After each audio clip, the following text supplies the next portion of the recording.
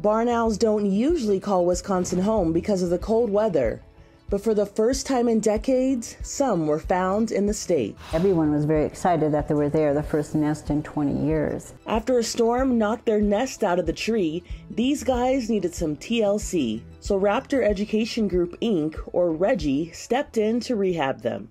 They told WSAW's Hannah Borchert this was done with the help of a foster mom. We have a female barn owl. She's a European barn owl, but we put them with her so she could, take over and they wouldn't be as nervous and as upset.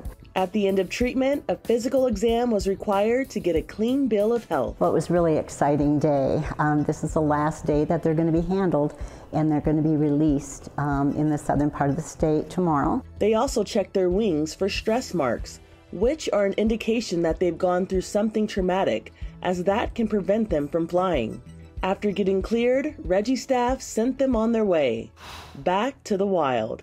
This is Inside Edition Digital.